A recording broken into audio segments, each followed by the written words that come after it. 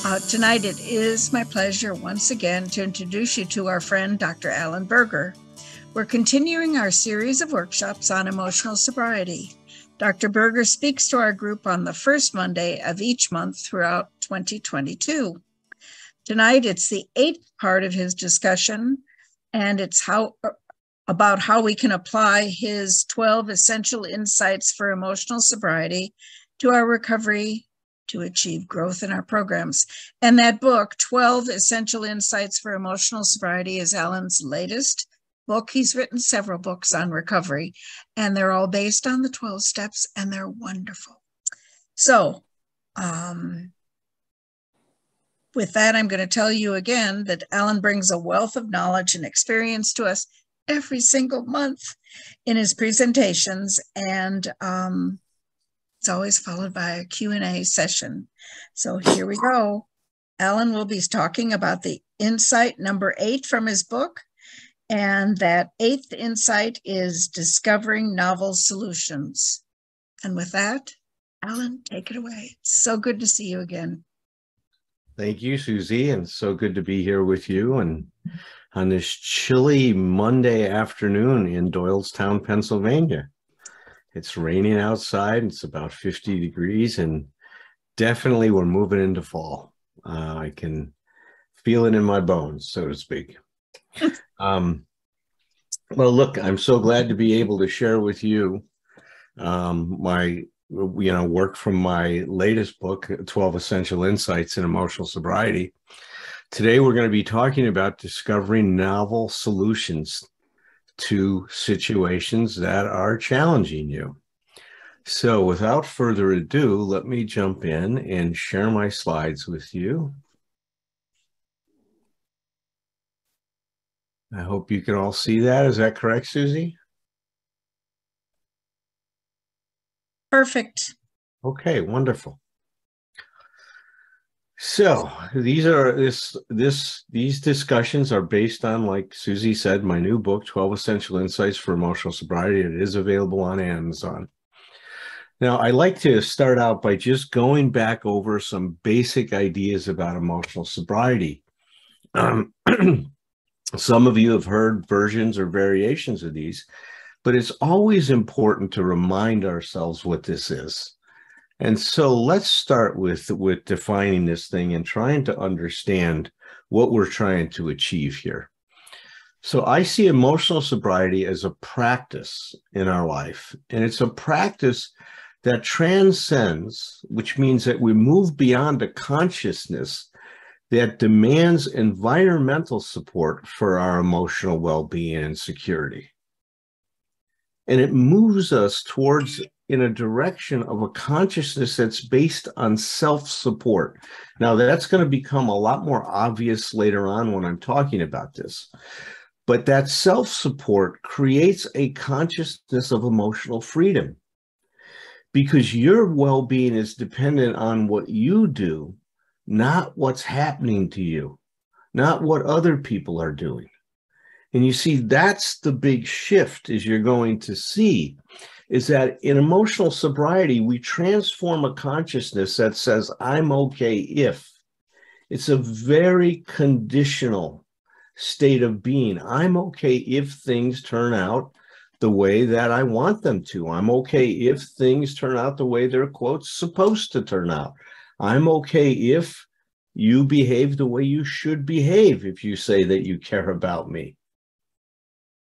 Now, we call that I'm okay if, all of the propositions that fall underneath that idea, unenforceable rules. And they are rules that we impose on life, on ourselves, on others, that are based on the idea that if things go this way, I'll be okay. Now, what we want to replace that consciousness with is a consciousness that unhooks us from the if part. And so we want a consciousness that says, I'm okay even if I don't get what I want. I'm okay even if things don't turn out the way they're supposed to. I'm okay if you don't act the way I think you should act. And so my being okay depends on my relationship with what I'm experiencing, not what I'm experiencing. This creates a true spirit of independence. Now, there's a paradoxical theory of change that's operating in recovery all over the place. It starts with step one, where we admitted we were powerless over alcohol, that our lives have become unmanageable. See, in order to transcend our environmental dependence, and that's the dependence that if things work this way, that's what I mean by environmental dependence, I'll be okay. You know, we must become aware of how our behavior is determined by the gravitational forces created by this, what Bill called almost absolute dependence. And that we must surrender these crippling demands that things have to be this way for us to be okay. They really don't. And I call this the biggest lie because it really, really complicates. Suddenly, I realized what the matter was. My basic flaw had always been dependence, almost absolute dependence on people or circumstances to supply me with prestige, security, and the like. Failing to get these things according to my perfectionist dreams and specifications, I had fought for them. And when defeat came, so did my depression. So this was the insight that Bill had and that he shared in 1956 in a letter to someone out in California. In 1958, this was published in the AAGrapevine under the title of Emotional Sobriety, The Next Frontier. So he realized, right, that his basic flaw, meaning the issue that was underlying everything that was causing him problems, was this, what he called almost absolute dependence on people or circumstances to supply me with prestige, security, and the like. See, that's what I call environmental support. That I need people or circumstances to supply me with prestige, security, and the like means I'm depending on my environment to do for me what I'm unable to do for myself. When things didn't go the way Bill wanted them to, or when people didn't behave, according to his, he called it perfectionist dreams and specifications.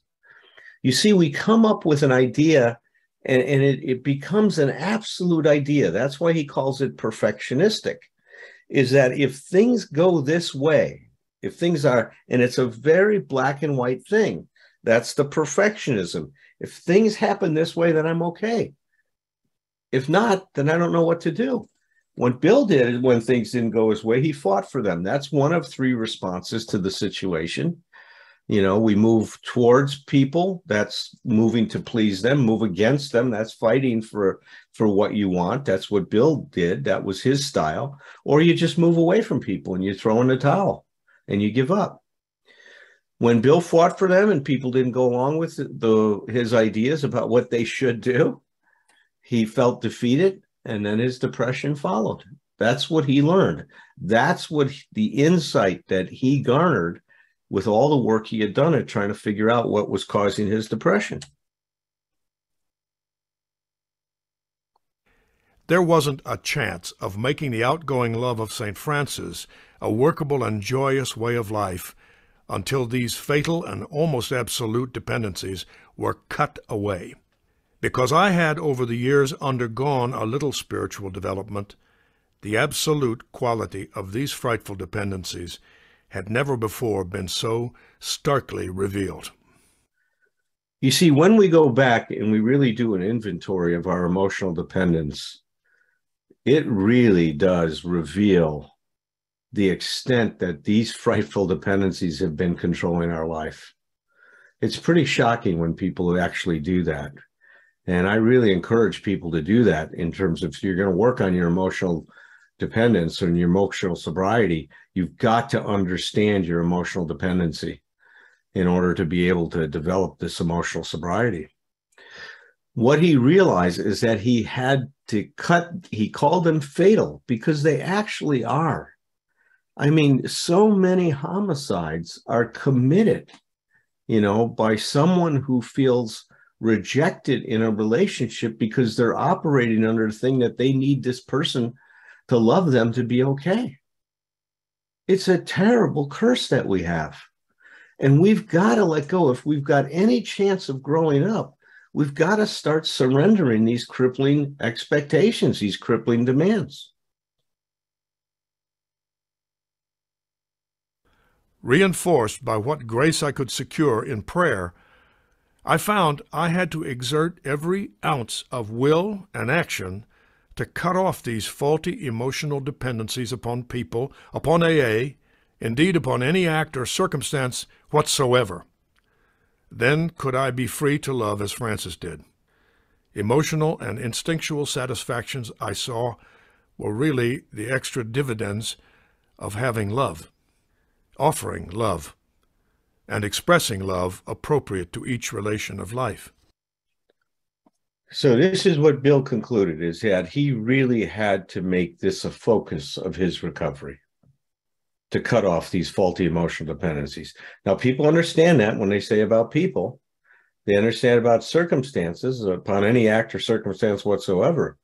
But when he says upon AA, people often pause and say, really? I mean, isn't recovery about replacing one unhealthy dependence with a healthy one upon the program? Well, the answer to that is no. The truth of this is that the program is designed to help grow you in the direction of this true independence of spirit, in the direction of a consciousness of emotional freedom. So the program is to help you learn how to stand on your 2 feet and truly take care of yourself. Now, that doesn't mean that Bill was advocating a fierce independence, because that gets us in trouble. He means if you need help, it's your responsibility to get it and not wait for somebody else to figure it out. So we're not talking about a fierce individualism. We're talking about a person who takes responsibility for themselves. Herb Kagan and I like to call it radical responsibility, right? That you are responsible for your existence. You are responsible for the life you're creating. You are responsible for how you cope with whatever situations you're confronting in your life. He says, once we start to take this kind of an attitude in our life, then we start to really have what we could call unconditional love. This being free to love. We can have love, offer love, and express love appropriate to each relation of life, which also means that we don't need to like everyone that's in our life or have a close relationship with them. Is that we have people that we're going to be naturally more, closer to than others. And that's okay. You may prefer chicken over steak. That doesn't make you wrong. You just have preferences in your life. Plainly, I could not avail myself to God's love until I was able to offer it back to Him by loving others as He would have me. And I couldn't possibly do that so long as I was victimized by false dependencies. For my dependencies meant demand, a demand for the possession and control of the people and the conditions surrounding me. While those words absolute dependence may look like a gimmick, they were the ones that helped to trigger my release into my present degree of stability and quietness of mind, qualities which I am now trying to consolidate by offering love to others, regardless of the return to me. See, this is what was being alluded to in the second half of the first step, that our lives had become unmanageable. Because when we try to manage our life by demanding the possession and control of the people and conditions surrounding us, we create a mess. Our life becomes a total mess. And Bill had to really take a look and own that. And it's a very difficult thing for a lot of people to do. I've seen people do much better with the first half of the first step, accepting their powerlessness, than accepting their unmanageability. Of course, I haven't offered you a really new idea, only a gimmick that has started to unhook several of my own hexes at depth. Nowadays, my brain no longer races compulsively in either elation, grandiosity, or depression. I've been given a quiet place in bright sunshine. Well, thank you, Bill, for such a wonderful contribution to our recovery. I like to think of this as Bill's fourth legacy. You know, the first three legacies Dr. Bob and Bill left us were the steps, you know, the general service office and the traditions. But this is his fourth legacy, emotional sobriety. Now, emotional sobriety can also be thought of as related to stage 2 recovery. This is Ernie Larson. And if you're into reading a lot about recovery, you've already encountered the work of Ernie. He's passed away a number of years ago, but he's left us with a lot of wonderful literature for us to continue to learn from him and grow from his insights. But this is what he said about stage 2 recovery. Stage 1 recovery was breaking the bonds of our addiction.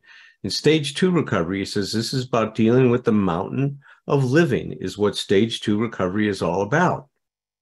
How do we cope with life? See, that's what stage 2 recovery gets at. How are you dealing with your disappointment? How do you deal with when things don't go your way?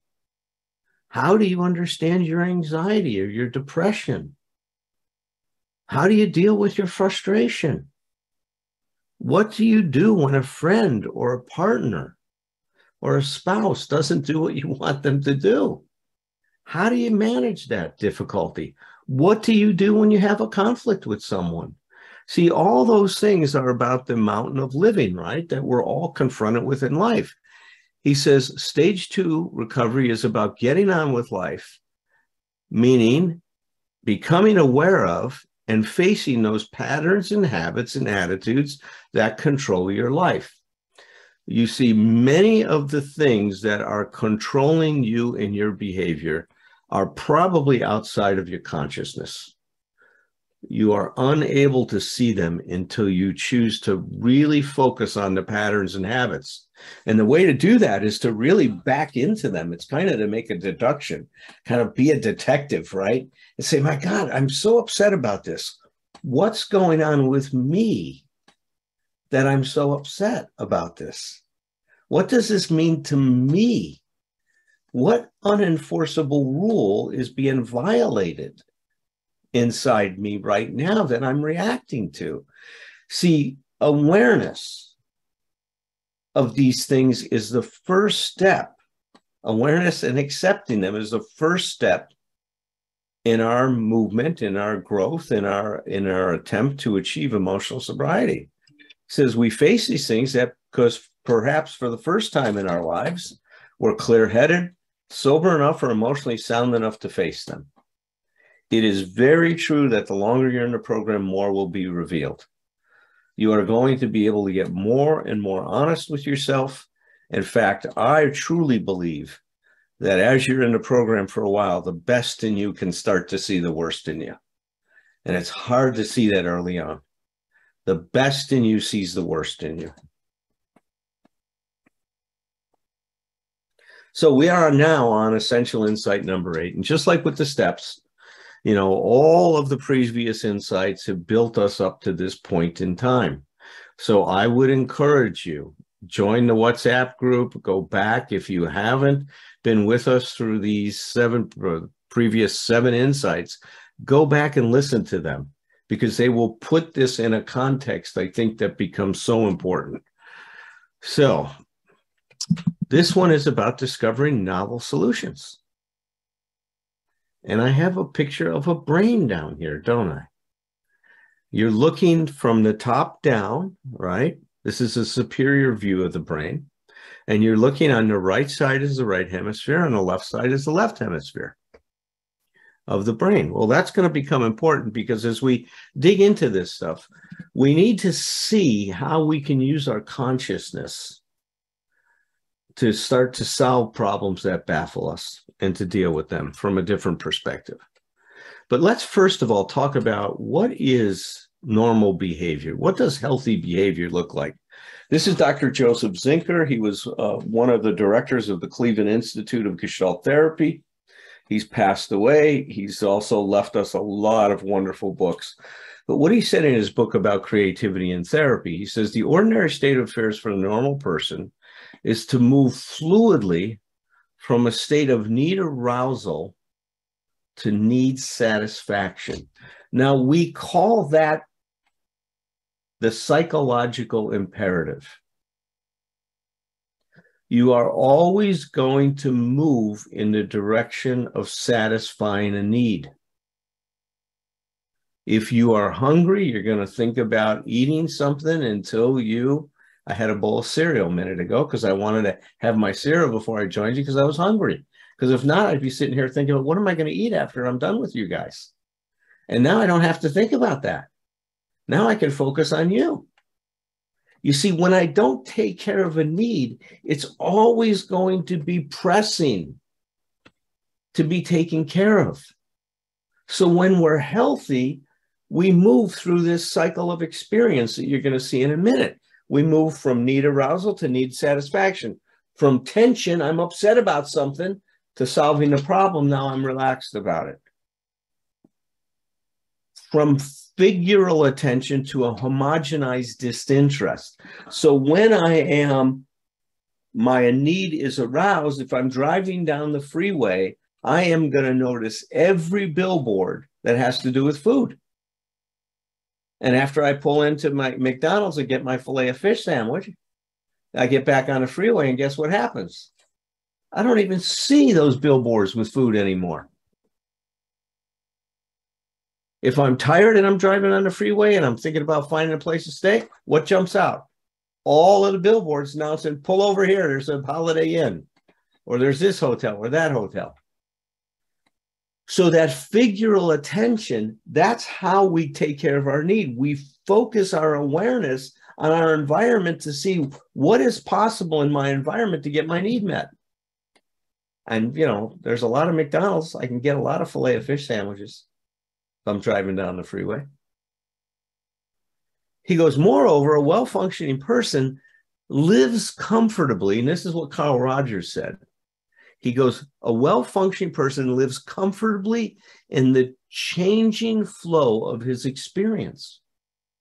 You see, it's a myth that now is a static thing. Staying in the here and now doesn't mean you just stay somewhere. The now is always moving to next. Now is always flowing to the next experience.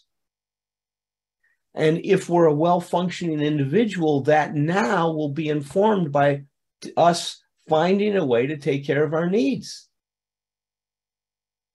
So the person, we are an ongoing process. We do not experience ourselves as a static object, but as an object that is constantly in relationship with ourselves and with our environment and with the people in our environment. That's who we are. Now, it is under the circumstances of disturbance, and that's what we want to pay attention to. What goes wrong, right? It is under the circumstances of disturbance of conditioned inhibition. Now, take a minute to unpack that. Conditioned inhibition comes from the shoulds that are in your life. There are certain things that you think you should do and that are okay to do. And there are certain things that are taboo that you shouldn't do.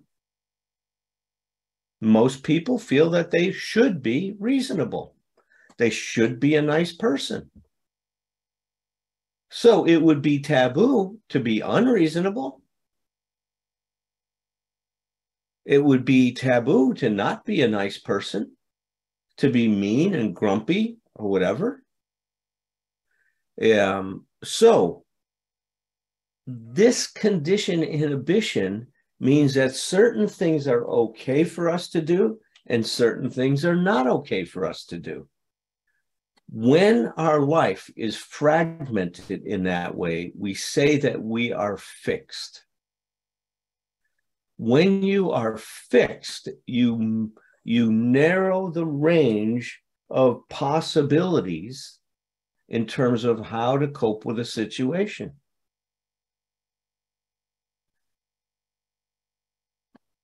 I can give you an example. I was talking to a mother and her son today, and Her son gets on the phone with her. It's the first session that I've had with them together. And he starts out by saying, you know, I feel so bad. I'm just a fucking loser. My whole life I've been a loser. I'm still a loser. I think I'm just going to always be a loser. And then and then I says, okay, well, I hear that. He says, can you tell me some of the stuff that goes on with your mom? He says, well, we fight all the time. What are some of the things you fight about? Well, she comes over to the house and she wants to start cleaning up my house. She's not happy with my house being messy the way it is. I said, well, give me an example of it. Well, for example, I like my couch at this weird angle. And when mom comes in, she says the couch isn't supposed to be that way. It's got to be this way. He goes, but when I sit on the couch that way, the light from the kitchen's in my eyes and I can't see the TV as well. I like it on the angle. But for his mom, that's wrong. Now, is she trying to be helpful? Of course she is. She's a very caring mother. She's not malicious in any way. Is she damaging her kid's self-esteem? No question about it. Somebody asked me to talk about the mother and son a little bit more. I was just saying that when she comes in and with her best intentions, she keeps cleaning his house without him asking her for help, then she's sending the message to him, you're not doing it right. Now, with my session, I was able to help him now stand up for himself and say, Mom, I want the couch where it is. So, you're not going to change my couch anymore. I have a right to do this. And I got all over him about this idea that he's a loser. He's accepted this stuff. And if he keeps thinking about himself in this way, that's never going to change. And I says that, what I'd like to see you do is to take on that part of you. And we're going to talk about finding better solutions to our problems. So instead of just accepting things the way they are, he could start objecting. And his mom, she started to see these things and she realized the mistake that she's been making with him. Now, it's going to probably take some time for her to clean it up because it's so habitual at this point. And once again, she's not a bad person. She thinks that that's helpful, but things that are fixed cannot be helpful all the time. Maybe there are certain times when helping out like that is welcomed and needed. But when that becomes the typical way of responding, it becomes problematic. So that's, we're talking about this conditioned inhibition, She goes, of a pathology that interrupts one's flow, right? So moving from now to next involves me having a certain relationship with myself. It involves me having a certain relationship with my environment. It allows me being able to support myself to stand up and to get what I want and what I need, or to at least struggle for it.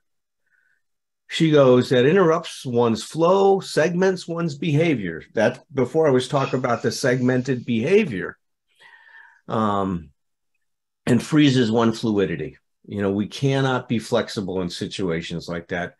Flexibility becomes such an important part of learning how to find novel solutions to our problems. So this is the I got this twice. This case, and whatever it is, in this case, the individual's psychological life's in a state of incongruence, where there is considerable discrepancy between behavior and awareness. So the mom is saying, I'm wanting to be helpful, and I'm wanting to be helpful. Her behavior is not. And you see, one of the things we see in a person that is a high-functioning person is there is a congruence between what they want to do and what they're doing. It's not incongruent. Behavior is not incongruent with intention. So here's the inherent wisdom of the cycle of experience. We are wired. This is the psychological imperative, the biological imperative. We are wired to move from desire to fulfillment and then to calm. That's how we're wired. Sometimes it's not going to be that clear. I was able to go downstairs and get a bowl of cereal. Nobody was hiding the cereal on me. I found the milk in the refrigerator. It all kind of flowed for me right now, right? But if I have a desire and my fulfillment is not readily available, then there may be some conflict and struggle that has to take place. Then if I meet that frustration in the right way, I will feel fulfilled and calm. But when the struggle is insufficient to create that fulfillment, then another two elements that have to be added to the process in our life. We go from desire to conflict and struggle with what we want. And when it's not going to happen, we experience and we embrace our disappointment and now allow ourselves to grieve. And when we grieve sufficiently, we will feel the calm. So in life, those three paths are the three paths we're always going to be taking. You know, sometimes it'll be very simple: desire, fulfillment, calm. Sometimes it's going to struggle. You know, if I want something from you and I feel that somehow I need to have this and you're not giving it to me. I had it with a friend of mine the other day. We're having a disagreement about an issue, about a book that we're working on together. And I sat down and I wrote him all my thoughts about it. And I get this email back from him saying, you know, I told you I don't want to talk about this stuff on email, da-da-da-da-da-da. And so now we got the conflict going on. And he says, it's bullshit. You know, I told you that. It's bullshit that you're doing it. I wrote back and I said, no, what's bullshit is what you're doing. I'm going to do this my way. I need to write about it. If you're not interested in responding, don't respond.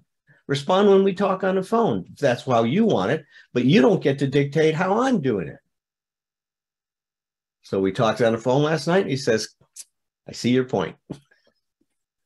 I was done with it. I was finished with it. I struggled with it. I struggled for what I want. I'm not going to lose my individuality. I'm not going to give myself up to meet your needs. You know, go ahead, do it the way you want to do it. I'm going to do it the way I want to do it. And I held on to myself that way. And then we figured it out. If that didn't happen, then I'd have to experience disappointment and grief in our relationship. But we were able to find another path, thankfully so. We have that kind of relationship, and I trust we can do that with each other. So the problem is never the problem. It's how we typically define a problem that creates the problem and then makes it impossible to cope well with. You see, the more rules you have, the more you're unable to challenge your idea of things. Meaning, when there's not enough curiosity about how you're approaching things and what you're doing to create your struggle with the issue that you're confronting, then you're not going to be able to grow. You know, I really think that our way of that, we define most of our problems in our life, make it impossible to cope well with it. If my problem is that you're not doing something the way I want you to do it, guess what? I'm defining my problem in an impossible way because it involves changing you. And that's not going to work. You may cave in sometimes, but eventually you're not going to like that idea that you got to do everything I want you to do for this relationship to be okay. Then there's no room for you in it. So we need to strive to define problems in a way that leads to a solution. Coping well allows us to let things go. We can let go because we are finished with it. We are done. There's no reason to hold on. When I had that situation with my friend the other day, after I sent the email, actually, it didn't matter what his response was going to be. I was finished. I stood up for myself. I was done with that. It was great that he responded in the way he did, but it didn't matter. So emotional sobriety is about learning to cope with life as it is, not as we'd like it to be or as it's supposed to be or should be, but as it is. And in order to mature and learn how to better cope, we need to be aligned with what is happening, aligned with reality, not fighting it or objecting to it or denying it. That's a surefire recipe for ruining your life if you want to do that. So if we accept the situation we are in and let the situation inform our actions, then we learn how to cope with it. Then we mature, then we start to grow up. So without radical acceptance of what is, there can be no maturity. We will not be able to transcend our dependency on environmental support. Now, what are some of the blocks to creativity? So when we're meeting a situation and we're trying to figure out a creative solution to it, what are some of the things that are going to block us? Well, perfectionism, thinking things have to be a certain way for this situation to work out and to be able to be resolved. That's going to stop you from finding or inventing a novel solution. Fear of failing, that it's not going to work out. Oh my God, I can't fail. So then we're not going to try. You know, procrastination, I think, is a lot of times a fear of failure based on perfectionism. A reluctance to play or be absurd is being willing to be silly or consider outrageous responses to situations may be the thing that's just needed to turn things around. A resource myopia, being too independent. Resource myopia means that you cannot see the possibilities around because you're thinking it has to be this way. You lose sight of the other possibilities around you. Being too independent or being too dependent will create that resource myopia. Over certainty. I know how this has to be done. Oh, yeah, really? You do, huh? Well, how come it's not working? Well, I'm not trying hard enough. Okay, try harder. Well, it's still not working. What's the problem? Well, you're not, whatever it is. We start blaming people at that point in time. So here's some other blocks to creativity. Reluctance to let go, our need for control, that it has to be the way that we want it to be if we're going to be okay with it. An impoverished emotional life, if you don't have a healthier relationship with yourself, meaning that you're nurturing yourself, it's going to be very difficult to deal with situations. You're not going to have a lot to give. Being unintegrated in many areas of your life, meaning that you haven't really done the work and gone down and deal with this fragmentation of self that occurs for every person in life. Sensory dullness, meaning that you have holes in either seeing, hearing, feeling, or speaking. You see, in every situation, when we grow up, that we're met in certain ways with, let's say, if it was a traumatic situation, well, we will adapt to that trauma in the best way possible. Well, oftentimes that adaptation will result in some kind of a compromise with either we don't want to see things clearly because it's too painful. We don't want to hear what's going on. We don't want to feel what's going on. We lose our voice and we can't speak up. All of these things are going to interfere with our ability to solve a problem and being emotionally dependent, as we've talked about. Customer stimulus bound is that you see a situation and like a hammer, and you can only use the hammer to pound in a nail. Well, that means you're stimulus bound, but that hammer may work in another way in a situation that you could use it to help you deal with a problem with not using the hammer in the way that it was intended to use at all. Impoverished fantasy life, unwilling to be able to fantasize about what might be another possibility, or fear of the unknown, or fear of just not knowing or being ignorant, not wanting to look stupid. Oh my God, I can't tell you how much this interferes with people and their functioning. And a reluctance to exert your influence and feel your power in a situation. Like when I stood up for myself with my friend the other day, I was exerting my influence. I was standing up for myself.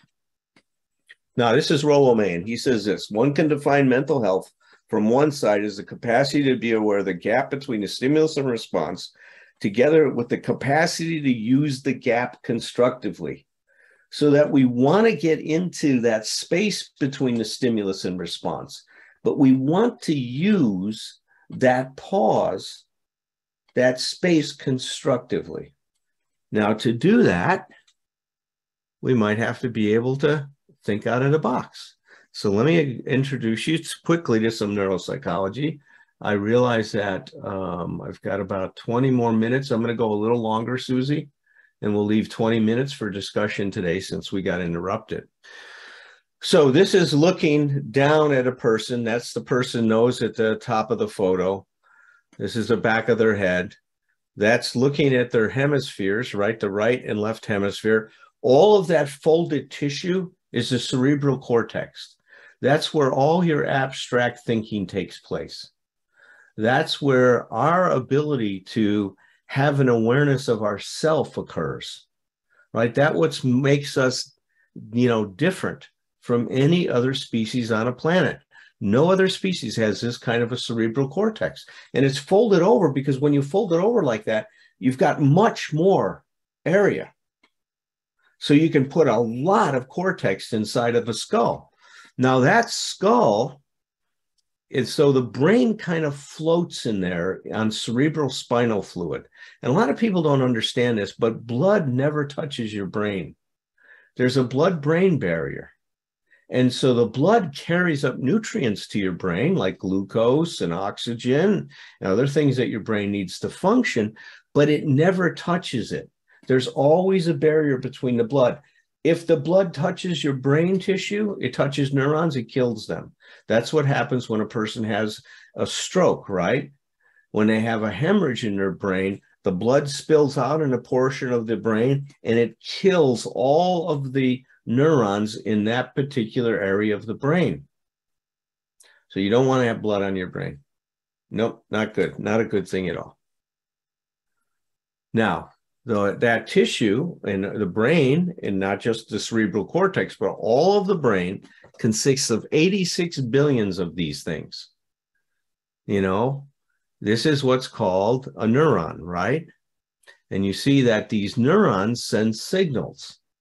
It's like there's an electrical impulse that takes place given the chemical reaction that takes place at that place called the synapse. Now, each of these branches, you see where they have that myelin sheath, that's like an insulation. So that when our brain is working well, these things pass in a very, very organized, very specific sequential way. And they create thought and behavior and all kinds of great stuff that happens. Some diseases take away that myelin sheath. Like MS, when a person has multiple sclerosis, they lose the ability to control their body because now the signaling doesn't go through. They found that in the synapses that certain neurochemicals like serotonin, norepinephrine are depleted when we get depressed or where there's an increased thing. Feeling good, it takes place at the synapses with dopamine and other things. So these become incredibly important in terms of the brain functioning. Now, you saw those hemispheres, right? There's a right and left hemisphere before, right? When we were looking down at the brain.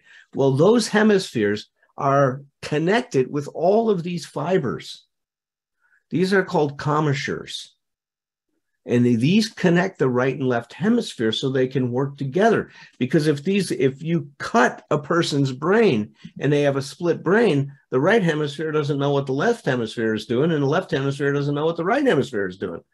And Susie goes, I relate to that. No, me too. I mean, sometimes I didn't know what one side of me was doing and the other side of me was doing.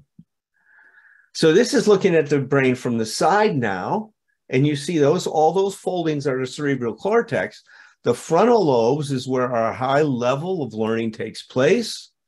This is where we rank and rewards, as we regulate emotions and thoughts. This is where judgment takes place. Parietal lobes is where we communicate with other people. The back of the brain, that's where we process information. You see, we don't see with our eyes.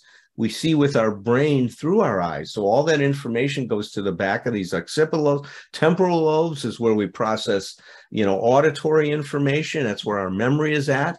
As you go deeper into the brain stem is what regulates us.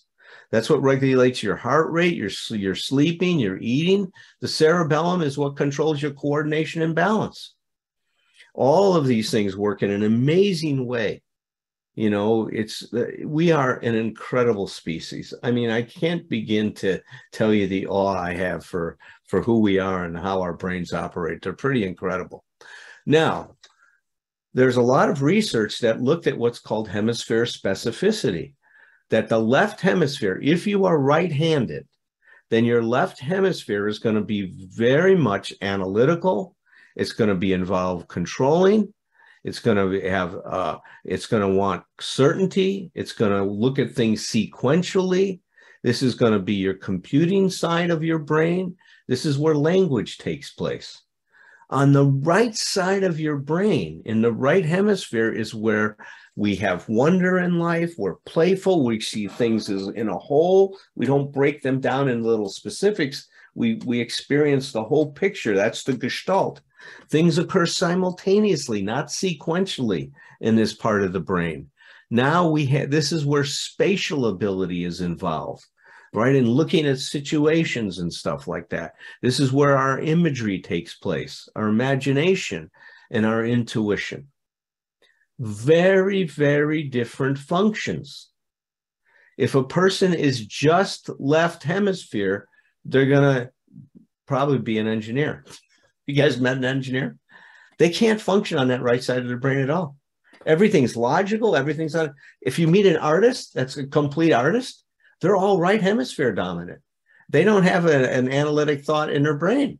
Everything is artistic and they look at the world in a different way. So we can see that certain people are stuck on one side versus the other. Well, being creative means integrating these two modes of consciousness that are right and left hemisphere. So grabbing a hold of is which part of the brain? Left hemisphere, right?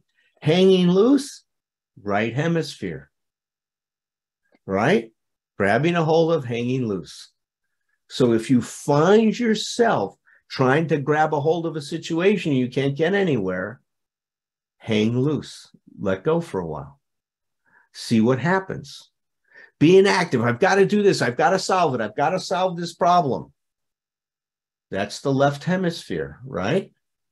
Got to have a solution. It's that sequential part. There's got to be, if there's a problem, there's a solution to it. The right hemisphere is living in a passive, receptive wonderment with the problem.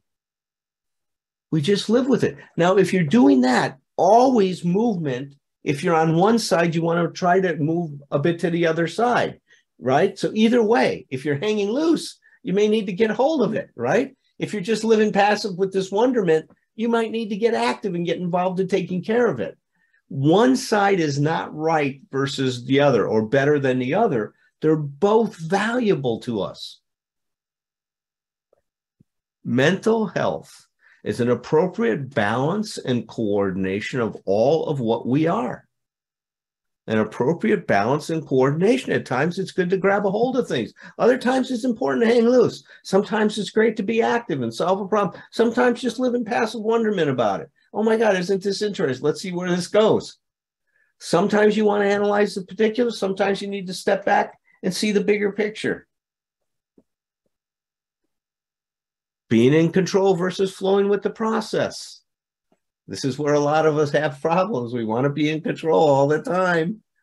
Let go, flow, see what happens when you're not in control.